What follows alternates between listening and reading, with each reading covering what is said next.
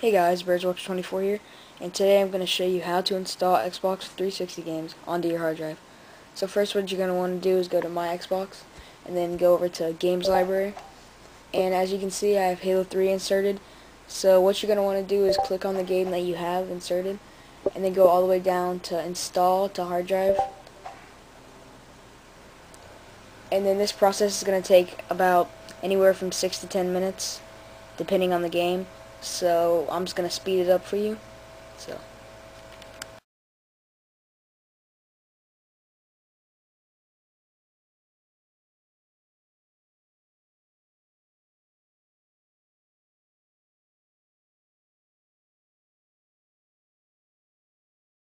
So when you're done installing the game, you can instantly play it.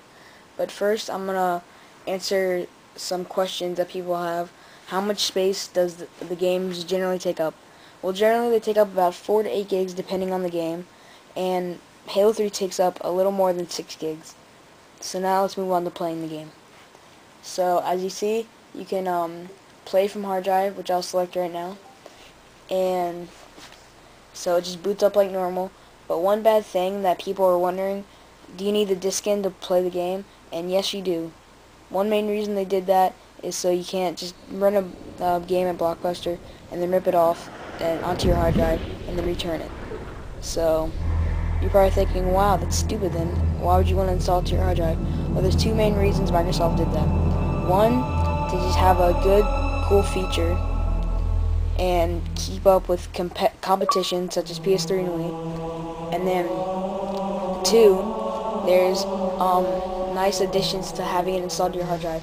One, it's noticeably quieter than having the disc running with running more fans and the laser to run the disc when you're using the disc instead of installing it to your hard drive. And it has better loading times and better just overall running. It just runs way faster. So that's mainly why you'd want to install it. And this basically clears up how to install Xbox 360 games to your hard drive.